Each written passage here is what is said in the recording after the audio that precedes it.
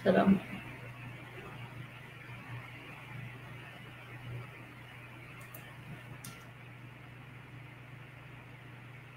Okay.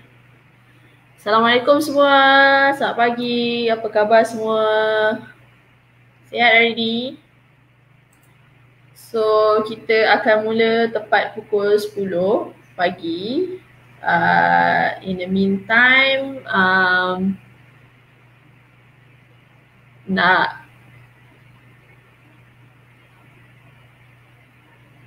Okay, kejap lagi nanti saya perkenalkan diri. So, kita tunggu lagi 5 minit baru kita mula.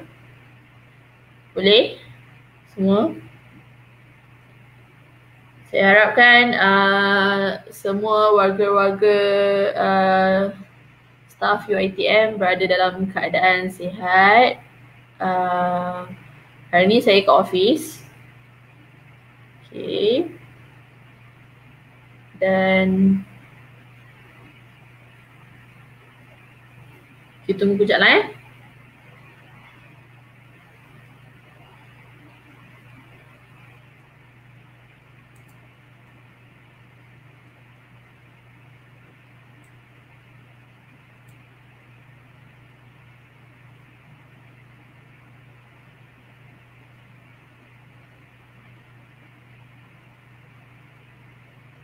Apa khabar semua? Sihat ke? Lagi berapa hari je nak raya dah.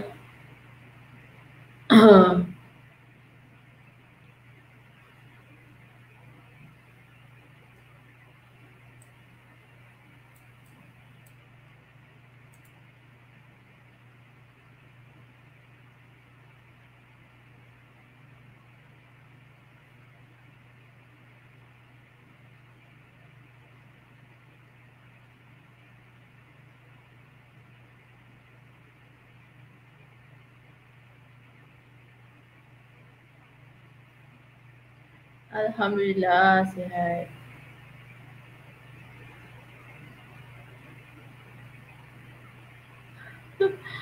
Waalaikumsalam puan-puan. Ke office ke?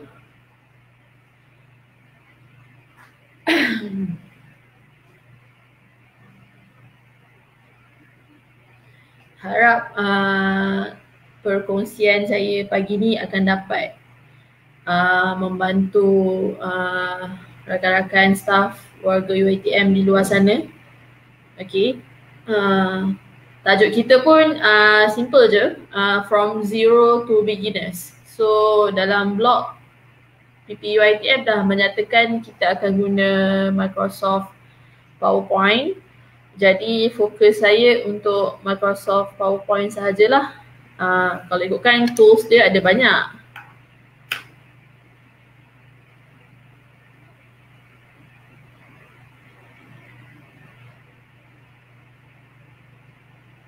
Okay, kita ada 2 minit lagi.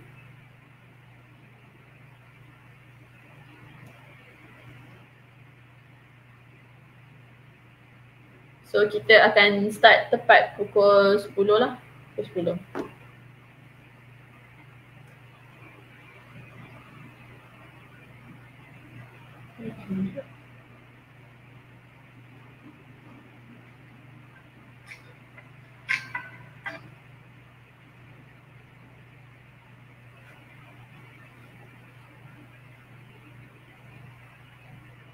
Ya. Yeah. Hello? Tak boleh? Okay, bye.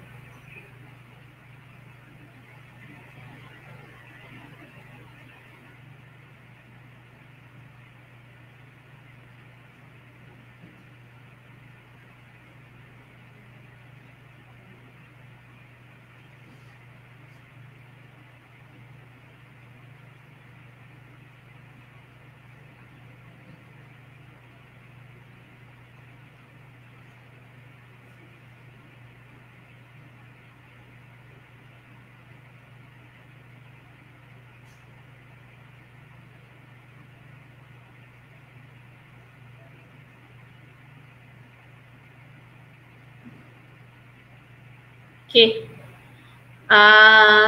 Tepat pukul 10. Kita teruskan. Bismillahirrahmanirrahim. Alhamdulillah kita dipertemukan pada pagi ni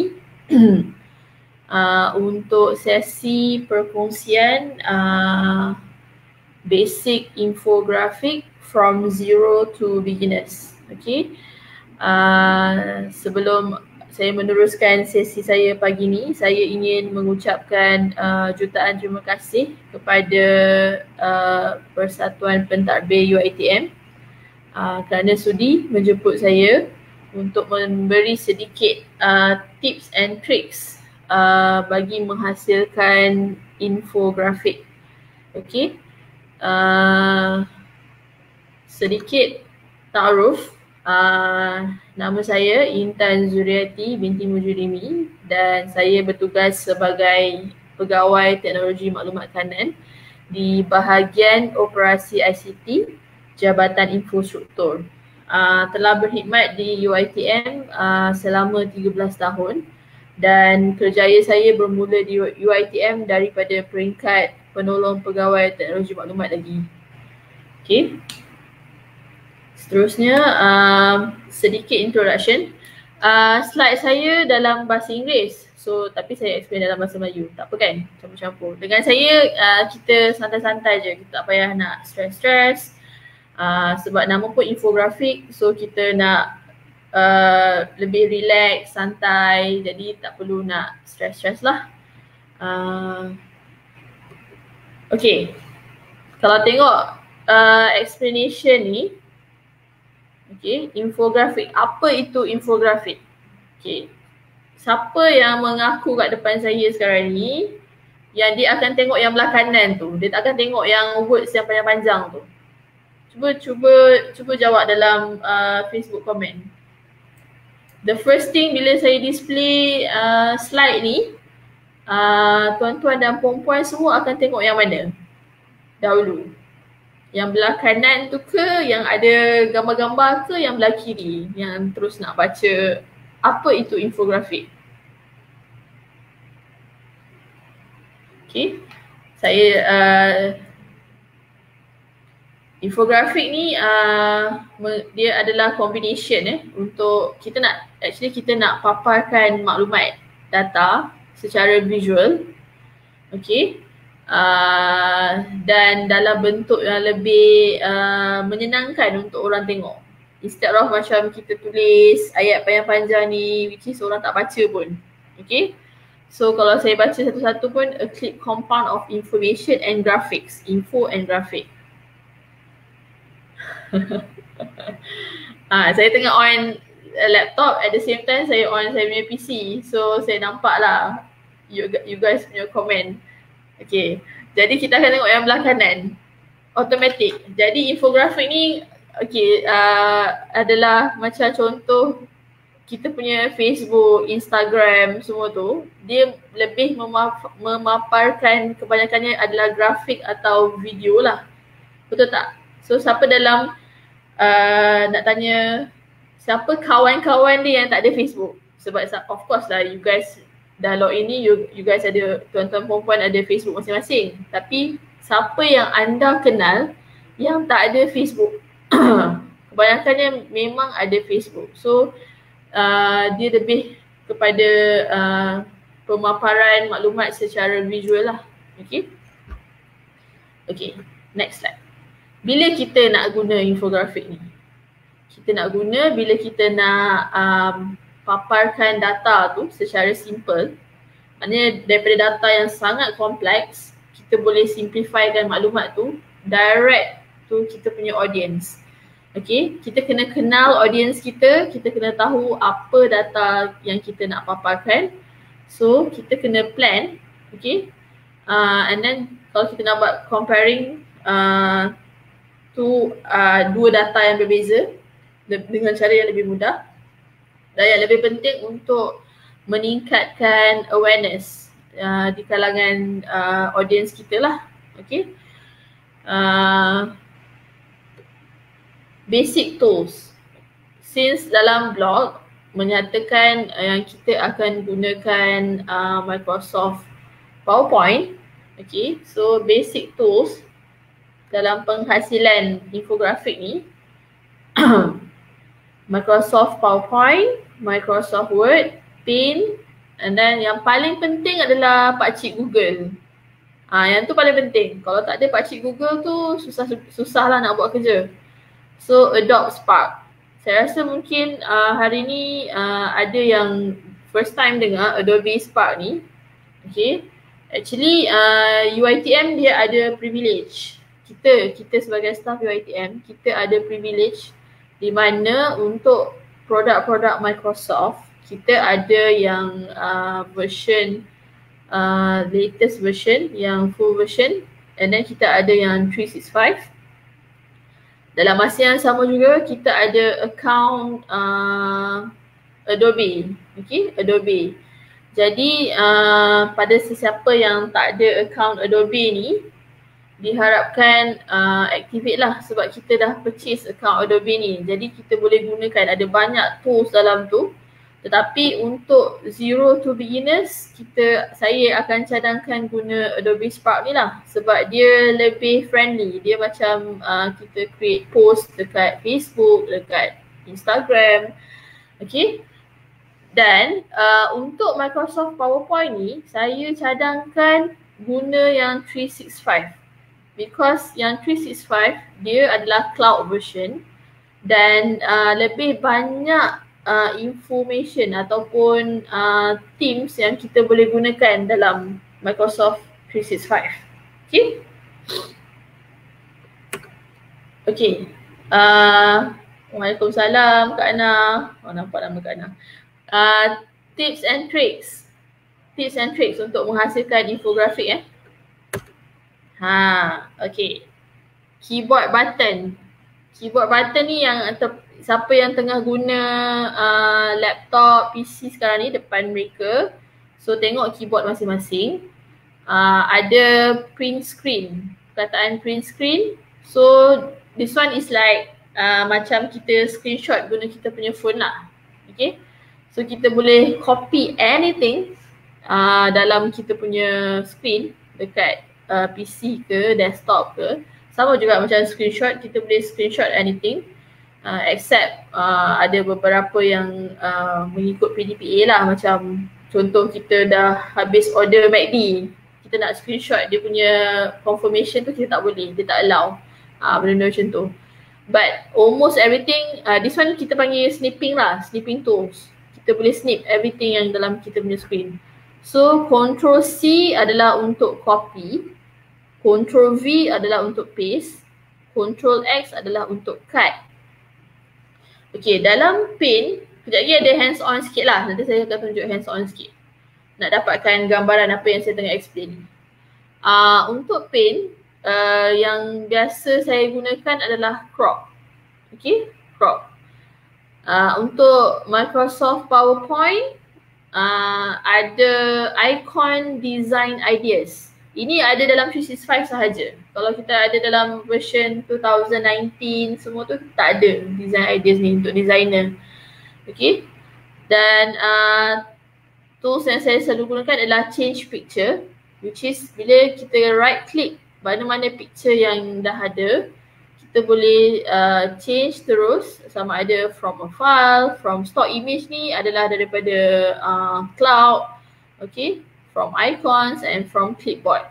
Saya biasa guna from clipboard lah, sebab saya akan copy gambar-gambar yang saya nak. Okay. Dan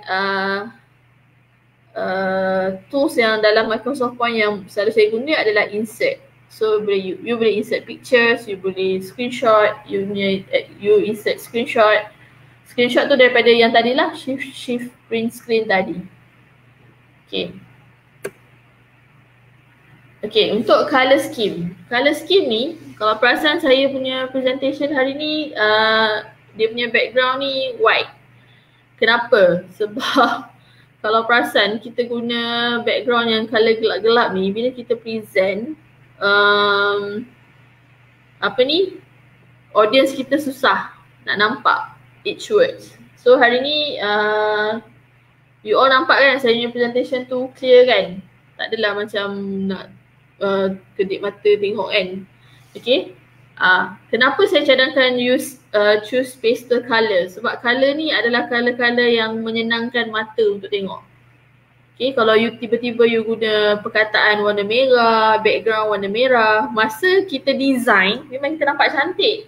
Tetapi bila kita display untuk audience tengok, dia jadi a bit annoying tau bila kita tengok. Macam tu. Okay. So, bila kita nak create colour scheme ni, kita dah identify dah elemen siapa kita nak pakai dan dia punya colour tu konsisten tau. Dia tak adalah macam lari jauh sangat, tiba-tiba merah dengan kuning kan. Dia macam dua-dua colour yang sangat vibrant, yang orang macam tengok, oh sakitnya mata aku, macam tu lah. Okay. Untuk font, size minimum adalah 18. Jangan lebih daripada 3 font. Lepas tu font yang mudah untuk audience baca, bukan untuk kita baca tau.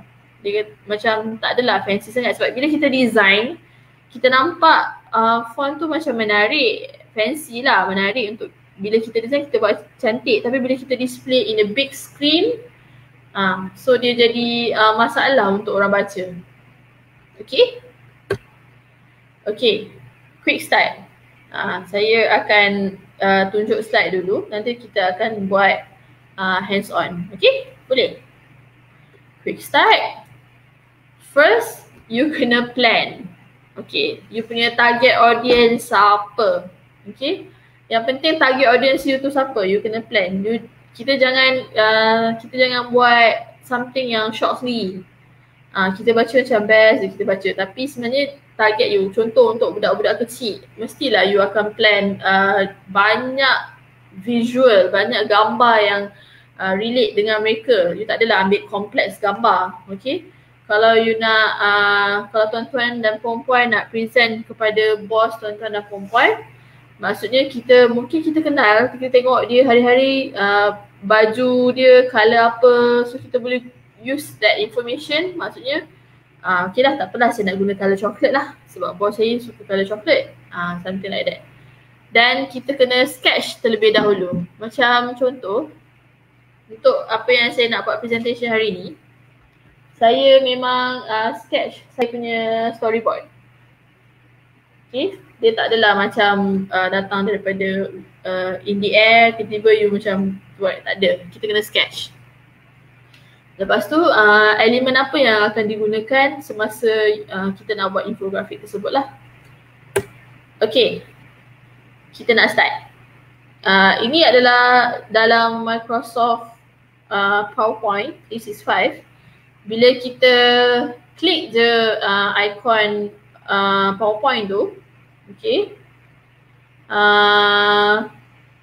akan keluar screen ni. Jadi tuan-tuan dan puan-puan akan nampak more themes yang saya buat arrow warna biru tu. Okay, so klik kat situ, more themes. And then lepas tu dalam 365 ni, bila you klik more themes, kita ada banyak template yang kita boleh pakai. Jadi since hari ni adalah untuk infografik, jadi tuan-tuan dan puan-puan bolehlah klik infografik. Okay, macam semalam saya nak buat this presentation, jadi saya gunakan Teams presentation. Okay. Dan bila kita klik infografik, actually dalam PowerPoint ni dia dah memudahkan kita tau. So kita ada financial infographic, kita ada people, kita ada animal, kita ada resume, kita ada macam-macam jenis infografik yang PowerPoint dah sediakan. So kita hanya perlu klik and then kita perlu just make use of the template. Dah tak payah nak fikir banyak-banyak macam mana you nak design semua tu. So infografik di Microsoft PowerPoint ni sangatlah membantu anda tuan-tuan dan puan-puan semualah nanti. Okay. Okay, extra tools. Ni bagi tips extra sikit. For those yang tak ada account Adobe, boleh activate mohon melalui BSU, dan sesiapa yang telah ada, kita boleh gunakan Adobe Spark ni. Okay, you can transform your ideas into stunning visual stories. Sebenarnya kita buat infografik ni, kita nak cerita story kat orang. Macam mana kita nak faham satu-satu cerita dan nak audience kita faham cerita tu. So the way you nak keluarkan you punya creativity adalah berdasarkan you nak bercerita. Okay, so Adobe Spark ni, first kita masuk ke website dia, and then kita terus boleh sign in. Okay, itu saya kata tadi, UiTM kita ada privilege. So kita ada login with Adobe ID, compared kalau kita nak login dengan Google, Facebook, so dia ada limitation dekat situ. Tetapi melalui menjadi staff UiTM, mendapat privilege untuk menggunakan Adobe Spark ni, dan kita boleh akses kepada beribu-ribu template yang ada online. Okay, dalam cloud Adobe. Okay, now bila kita dah login, kita akan keluar screen ni. Nampak tak ada Instagram story, Instagram post, Facebook cover, photo collage, presentation, slideshow. So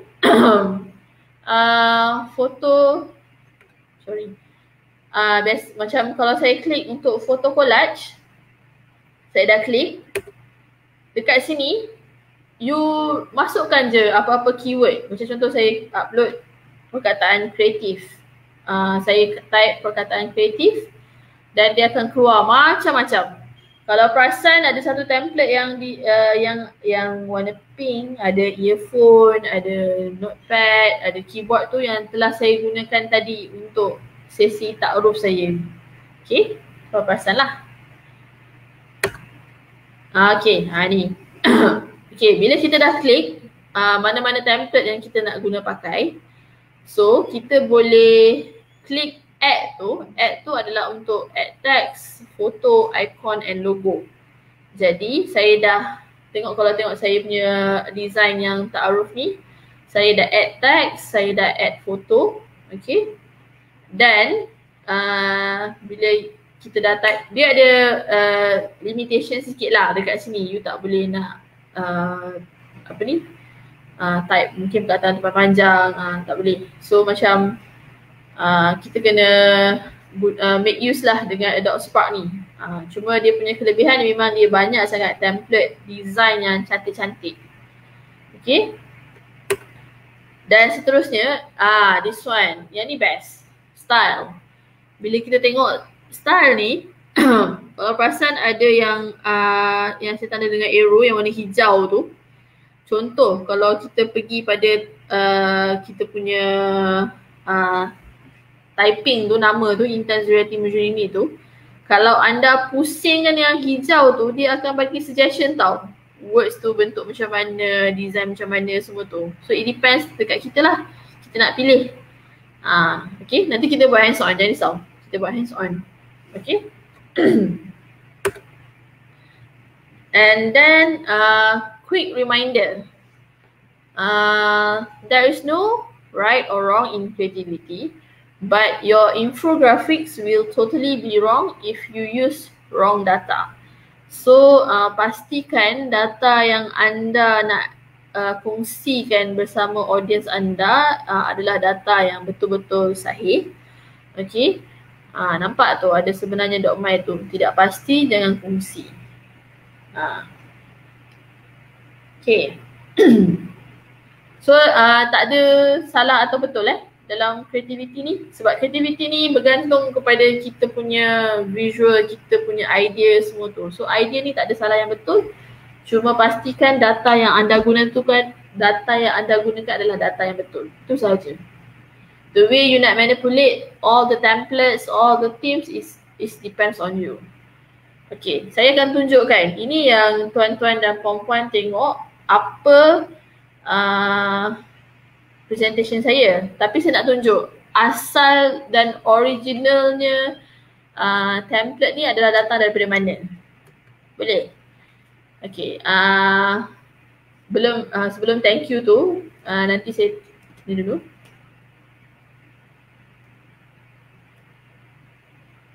Okay, kita hands on sikit. New.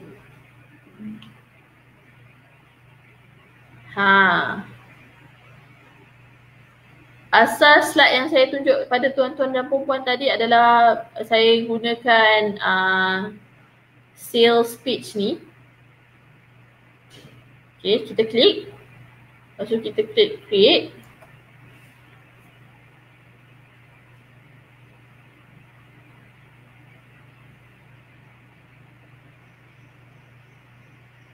Sekejap, lambat sikit. Dalam Facebook keluar lambat sikit. Okay. Kalau kita tengok, dia ada design template dia. Okay. Ini adalah asal design template yang saya gunakan untuk presentation saya tadi. Which is you can manipulate the design lah. Okay, kalau tengok kat sini. Dia ada macam ni. Kalau dekat gambar yang dia dah display ni, boleh klik je. Change picture. From file, from clipboard. Macam tu. Macam tu. Terus tukar. Okay.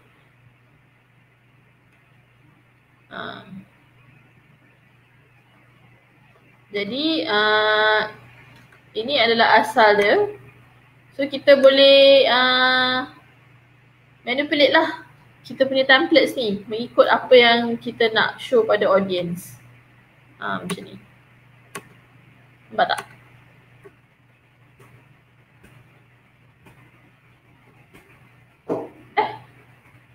Itu asal template yang saya guna lah. Okay.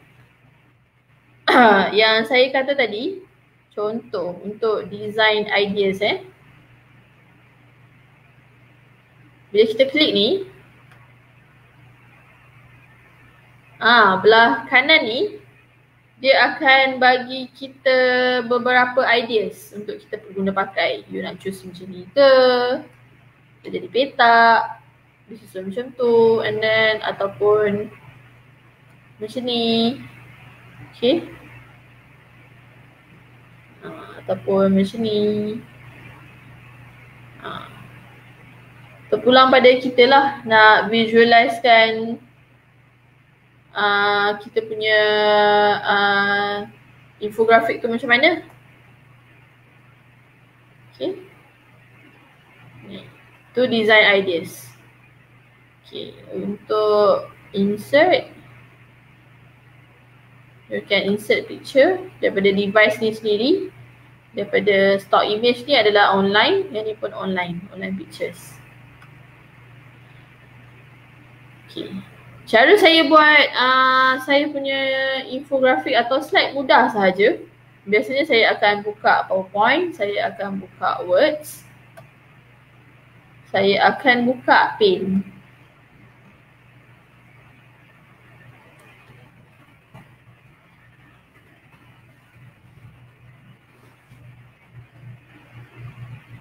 Ya, lambat sikit. Okay. Macam mana nak guna Paint ni? Contoh.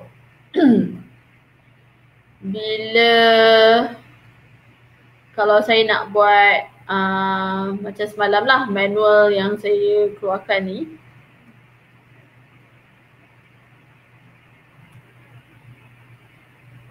File.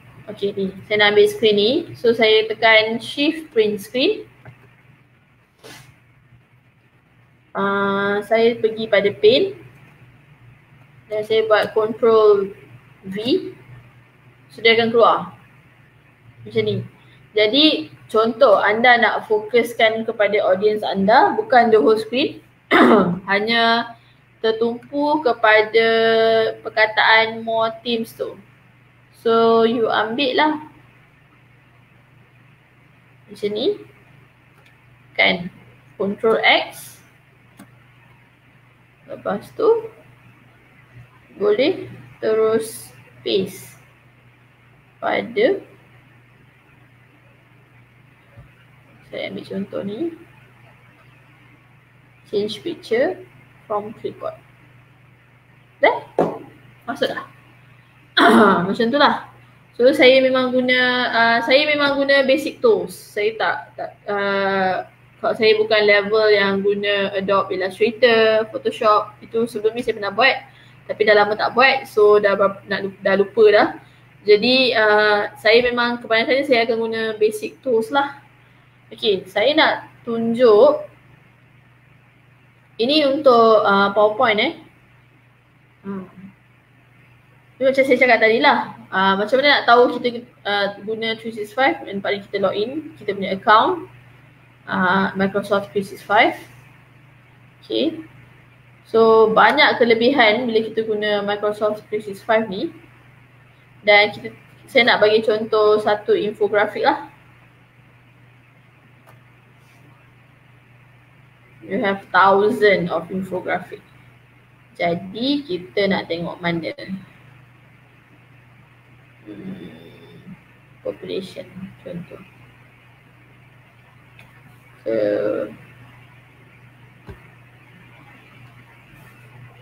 Tekan. Tak best lah.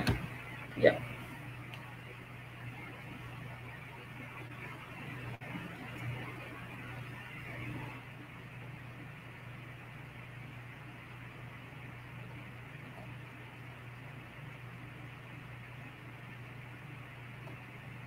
So bila kita create,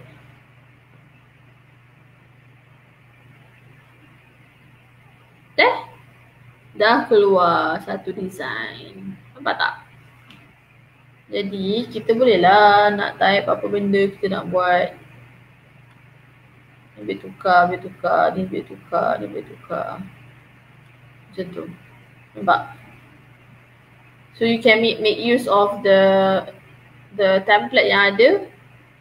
And then design lah ikut yang tuan-tuan dan perempuan nak. Kita tengok yang lain pula. More themes. Infographic. Kita tengok financial.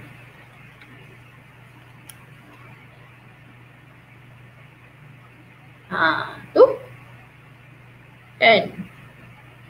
So bolehlah ni nak type apa, nak tukar icon ke. Nak tukar icon, ni right click, change graphic from icon.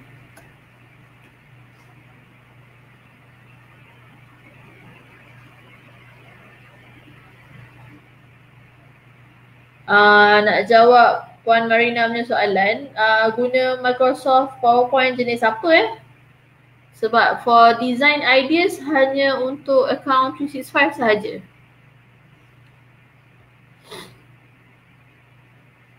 Okay. Kita ada beberapa stock image. Okay. Nampak keluar. So everything through cloud. Yang saya mention hari ni, tools yang saya mention hari ni semua melalui cloud. Sebab melalui cloud you akan dapat banyak template. So you boleh guna macam ni. Saya ambil icon lah.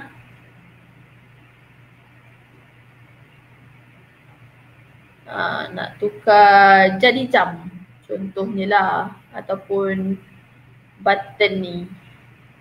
Ambil jam lah Insert. See? Dia dah tukar dah. Macam tu. Okay. Mudah kan? Senang je. Yang penting kita ada the right tools. Kalau kita tak ada the right tools, memang dia jadi payah lah untuk kita.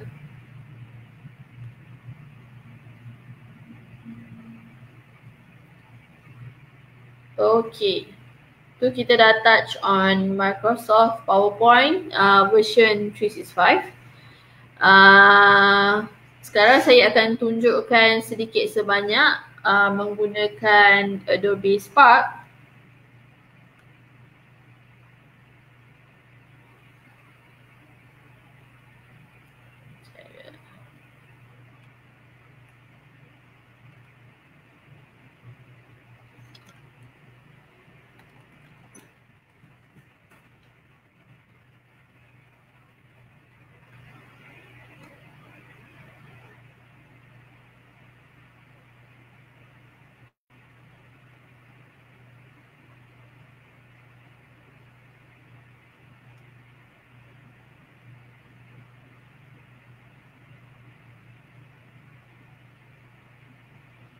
Okay, dah masuk and then log in with Adobe ID. Ada pendaftaran dan jam latihan ke?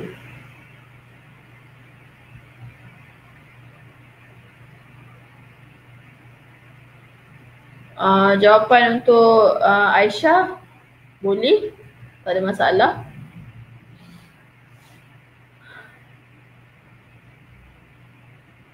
Untuk Cik Mus, ya, memang ada Microsoft 365 untuk staff.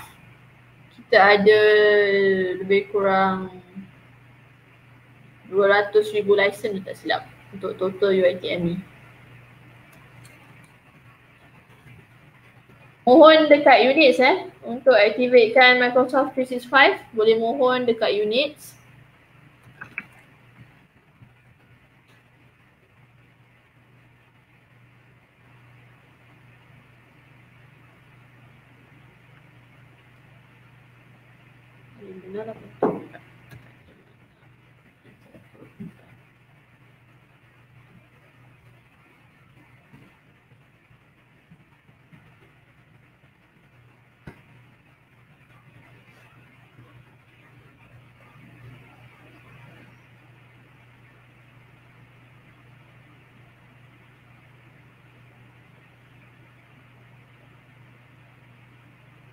Sama-sama. Okay.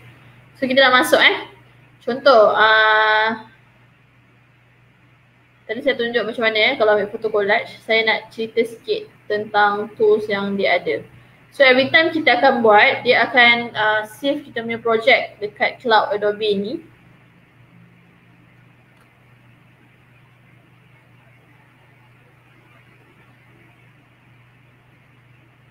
Welcome Farihan.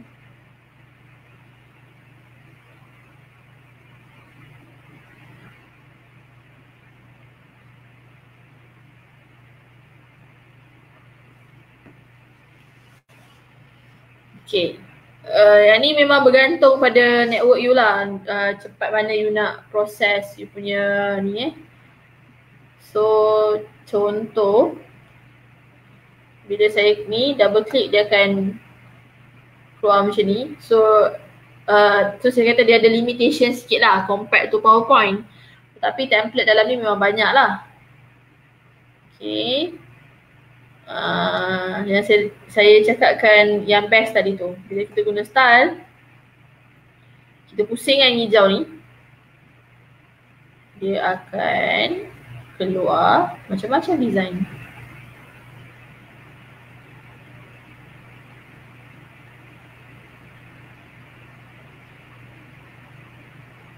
Boleh pusing lah, banyak kali you nak pusing. Every time you pusing tu dia akan macam-macam design So boleh pilih lah mana nak. Contoh saya pilih ni.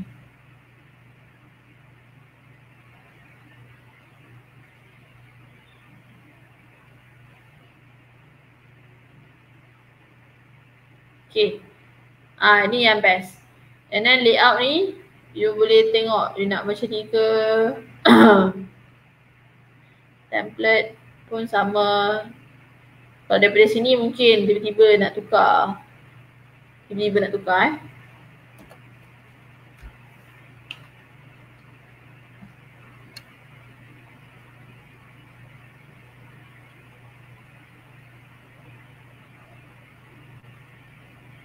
lambat sikit loading.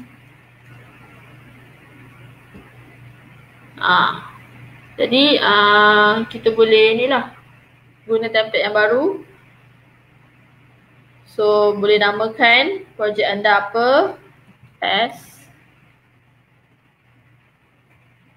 Jadi boleh, dia every time kita buat, dia macam kita guna SharePoint, dia akan auto save.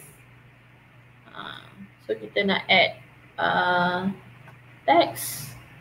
Add text pun kita boleh tengok ni, dia dah ada dia punya kind of words, cadangan dia lah. So kita klik.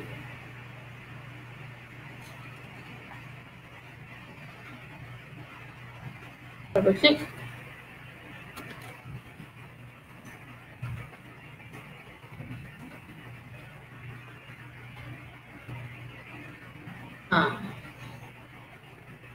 boleh adjust.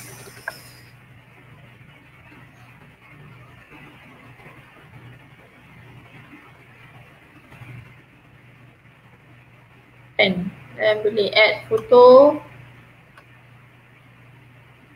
So boleh add daripada nak cari free photos, nak upload foto daripada kita punya laptop atau desktop. So terpulanglah pada anda semua. Okay, ini Adobe Spark. Kenapa saya akan buka Microsoft Word? Kat sini biasanya saya akan guna blank document. Jadi mana-mana information yang saya pass through yang saya macam later on saya nak pakai. Contohlah dalam Google ni you nampak something yang interesting, interesting. Selamat Hari Raya.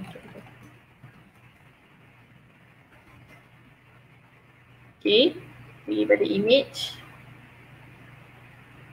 Kita nak pakai ni. So saya akan terus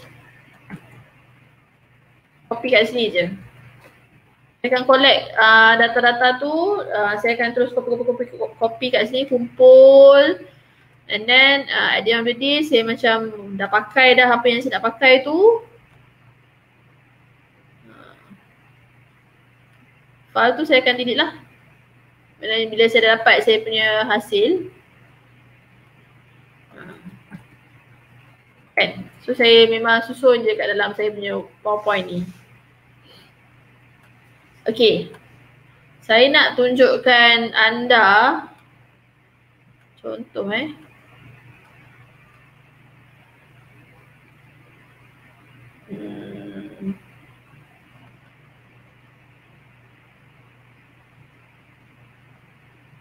Ini yang dihasilkan dalam Words.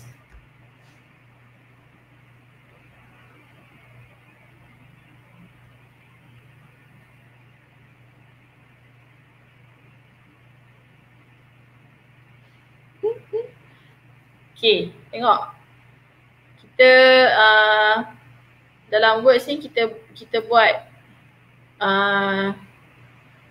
ni kita boleh panggil infografik juga, cuma dia tak adalah berapa menarik sangat sebab dia macam clean, straightforward je.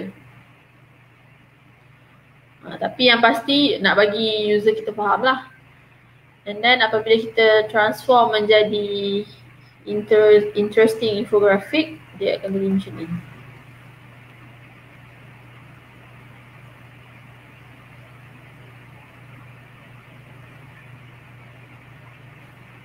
Lambat.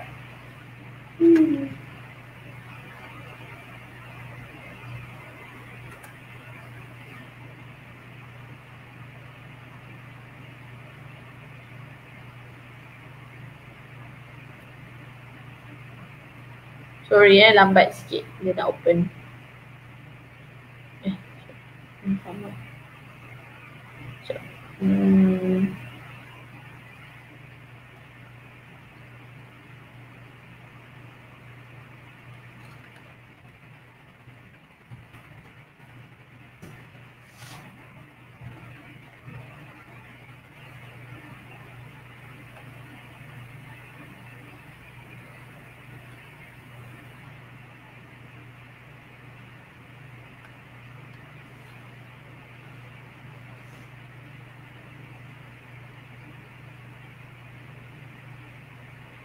Okay, beza kan daripada words dan kita hasilkan dalam bila kita guna template, kita hasilkan dalam bentuk yang lebih menarik untuk dilihat lah.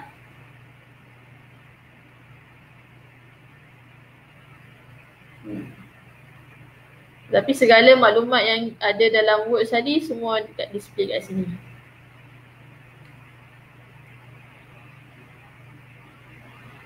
Macam contoh,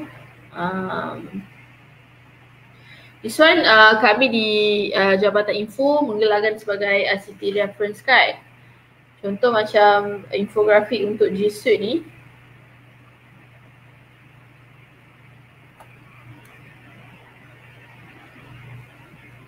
Okay. So kita tak ada, kita tengok kita banyak guna icon dia straightforward.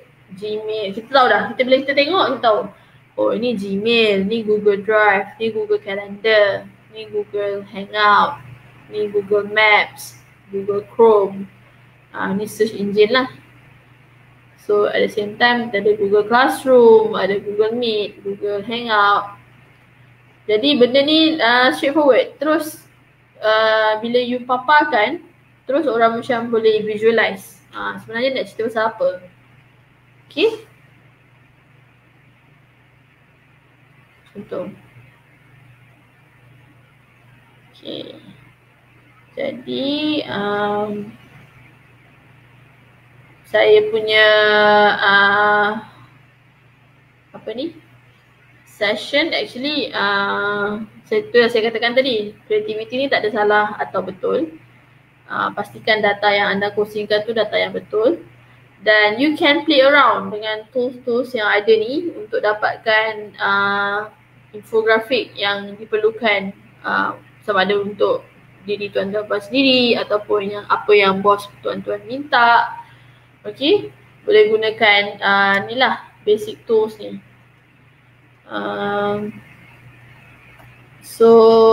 Saya rasa kita ada soalan lain ke? Tak tanya. Okay, kalau ni saya punya thank you session. Website kita adalah ppii.uitm.edu.my. Okay. Dan anda tuan-tuan dan puan-puan boleh dapatkan, boleh bacalah services kami di website di Perkhidmatan ICT. Dan yang saya tunjukkan tadi, infografik dan reference card. Dalam tu ada beberapa tools yang kita telah sediakan reference card atau infografik untuk tuan-tuan dan puan-puan.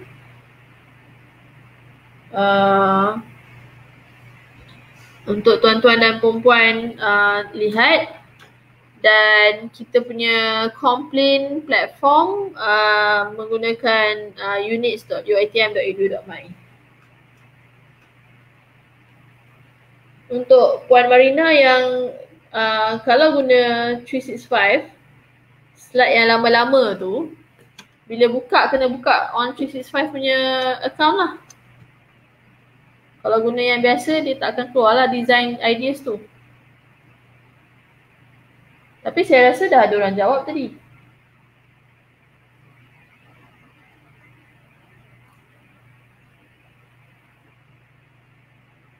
Okay. Itu saja perkongsian saya untuk pagi ni. Walaupun kita estimate sampai pukul 12 tengah hari, saya rasa 45 minit ni pun macam dah lama dah kan. So diharapkan perkongsian saya hari ni bermanfaat lah untuk anda tuan-tuan dan puan-puan semua. Untuk slide ni mungkin saya akan pass kepada urus setia. Kalaulah boleh diberi kepada tuan-tuan dan puan-puan. Jadi sekian saja daripada saya lah. Okay. Oh, ada orang request buat satu kad raya lah. Sekejap kita tengok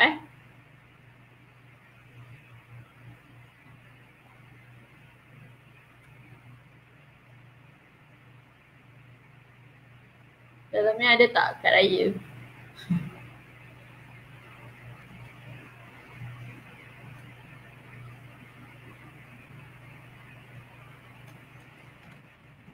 Dapat detect tak? Oh.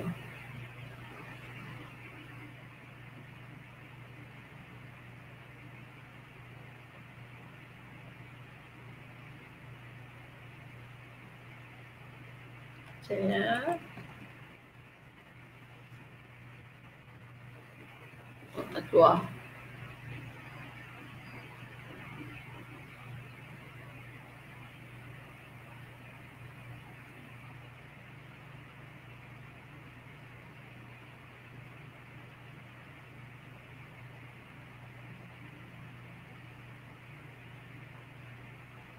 ataupun try edit apa-apa.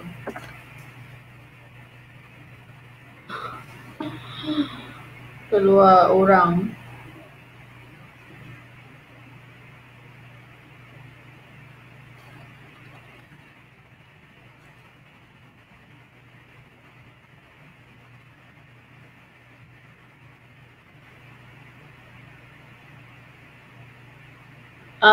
Untuk registration, Guru Setia boleh jawab tak?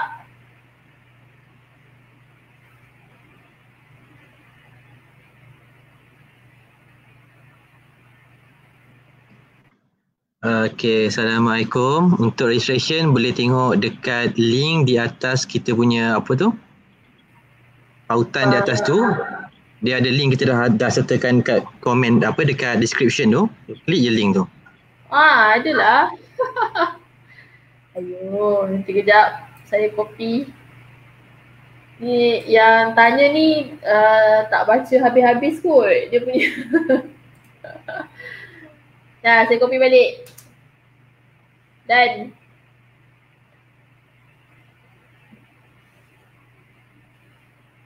dekat ni, registration link tu ada dekat kita punya description.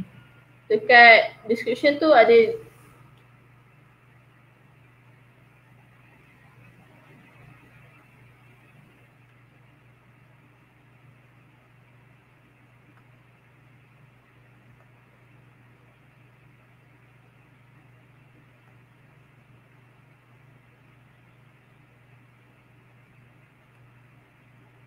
Nampak ke semua?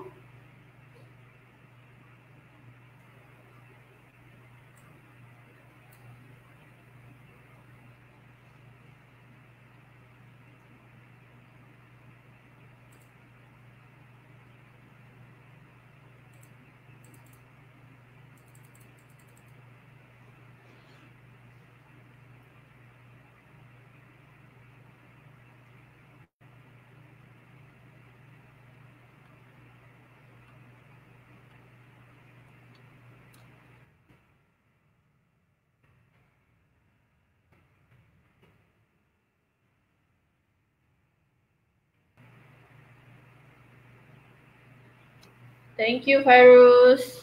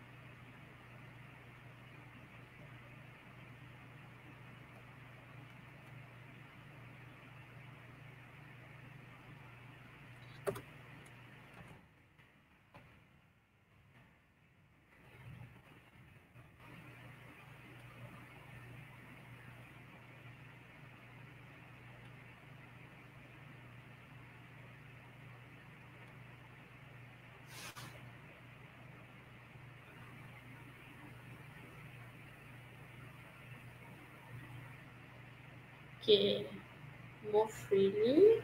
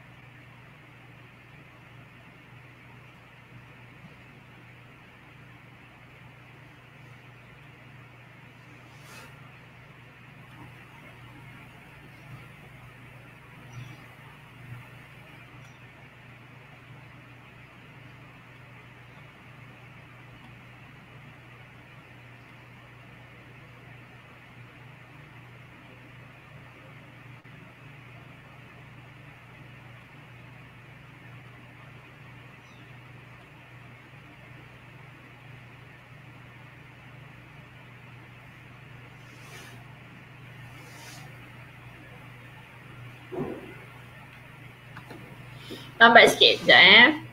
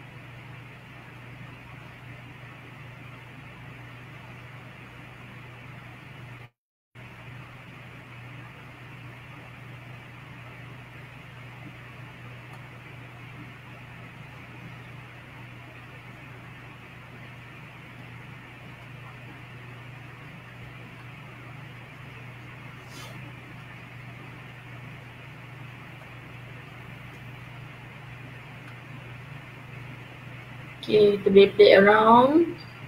Kalau nak play around.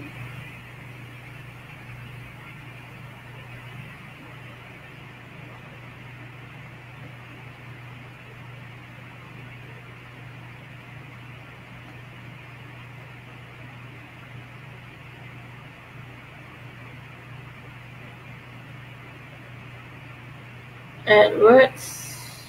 Text.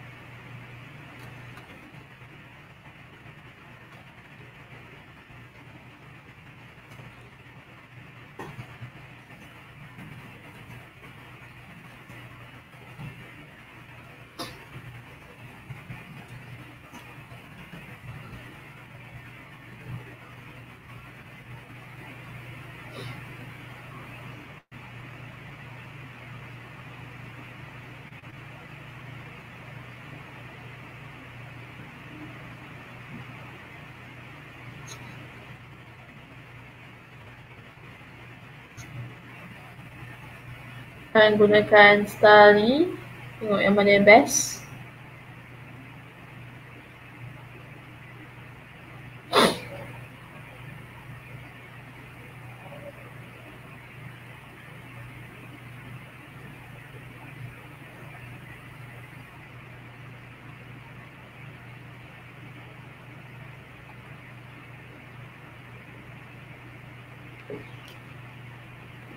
Dan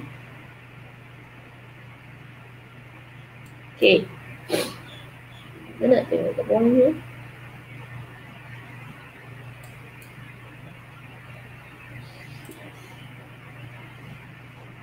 Okay. Sekian daripada saya. Saya ucapkan since lagi beberapa hari nak raya, saya ucapkan salam Aidilfitri lah buat tuan-tuan dan puan-puan semua. Alhamdulillah.